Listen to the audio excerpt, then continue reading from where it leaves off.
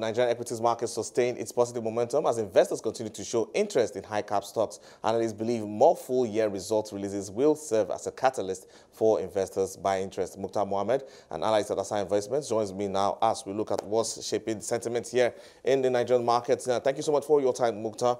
And it's the 13th consecutive positive run we're seeing for equities now. We're seeing large-cap stock continue to hold sway here. Let's speak to some of these drivers here.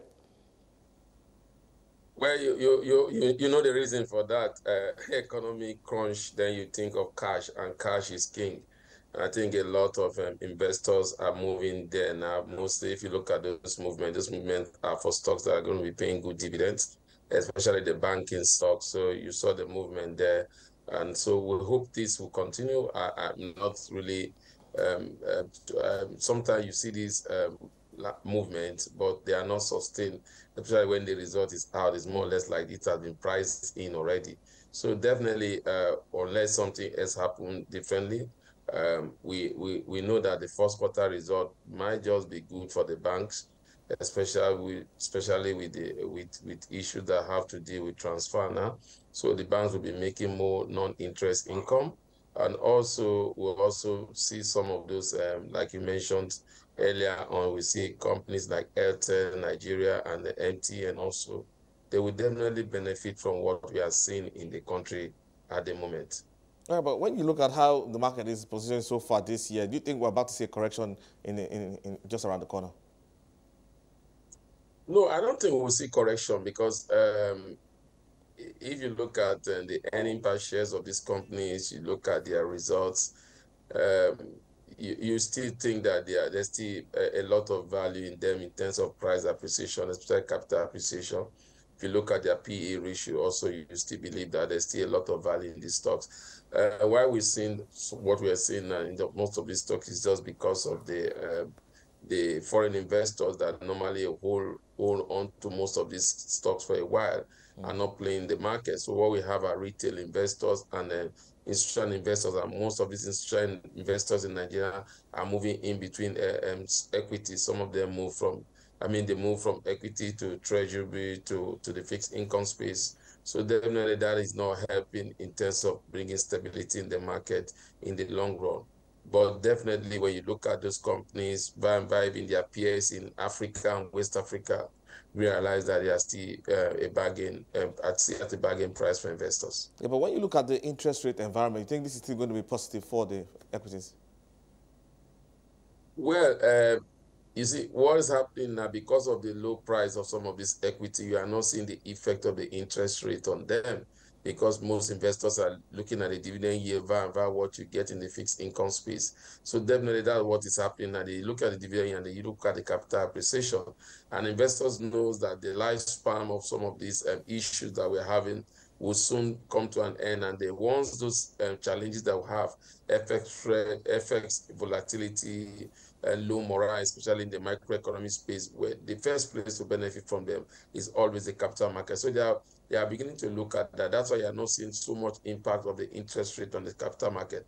Ordinarily now, you should expect the fixed income space to be making more return than the capital market. But most investors are looking at the liquidity nature of most of this equity and then the dividend yield going forward. Yeah, but in terms of what we can expect, in terms of the earnings, the full year earnings, how are you assessing what we've seen so far and what we can expect next? Well, if you look, if you're thinking about what to expect, you have to be looking at what you've seen in the first, second, and third quarters. Now, when you look at the result you've seen for the first, second, and third quarter, then you definitely be optimistic, especially for the banking stock. Your only worry would be for a stock like Access, because for the first time, it wasn't able to pay 30 kobo like it usually pay. You won't have to worry about MTN because MTN was cross the first equity to cross the 2 trillion mark of the exchange in the Nigerian stock exchange. But again, with this money transfer license, and we expect them to do better. Also, Airtel Africa and most of the banks also, we expect that they will continue to do better, especially with the new cashless policy of the CBN and the federal government. I'd like you to speak on company news because I'd like to speak to the company Adova. Quite a lot we're seeing play out there in terms of that buyout price and what the minority shareholders are going through. I see that they're not happy with that buyout price there, but how are you reading that situation?